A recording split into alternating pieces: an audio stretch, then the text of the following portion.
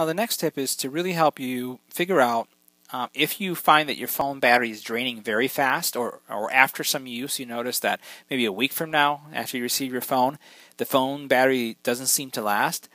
This tip shows you how to find which applications are causing your battery drain. So simply go to the top again, we'll go into settings, we'll go into battery.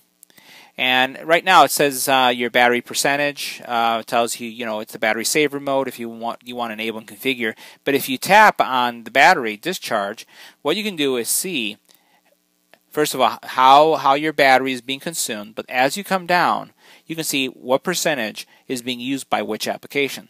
So let's say, for example, we find an application like this one right here that is using too much. In this case, it's 2%. But let's say that was 75%. It says that's the program that's eating up all your battery.